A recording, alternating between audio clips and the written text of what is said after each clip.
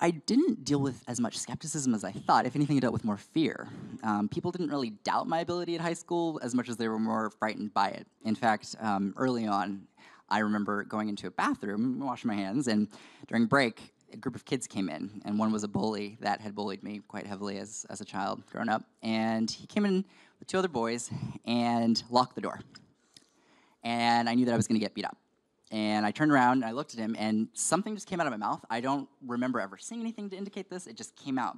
And I said, "Your aunt knows that you were crying with your dad last night because of her death." And I saw a car accident.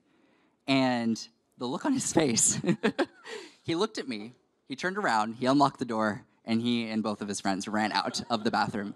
And in that moment, they never bothered me again, but it did kind of create an environment of fear, which I didn't like in high school.